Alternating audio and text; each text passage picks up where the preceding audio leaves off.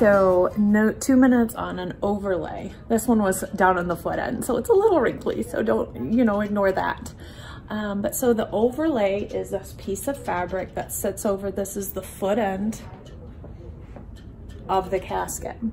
Now, the purpose of this is just to kind of cover and give a finished look, and also to just add a little curtain here too, so you don't see all the way to the feet. It's not like there's anything we're hiding down there, but I don't know why, it just blocks it down to the feet.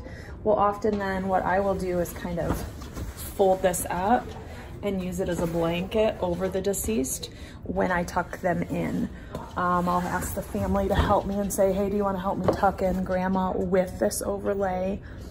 And we'll use it kind of like a blanket.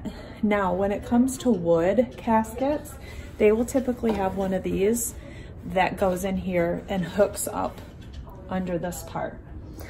The reason that I like to use this one rather than the overlay on the wood is wood is expensive a lot of times, and the wood is so pretty.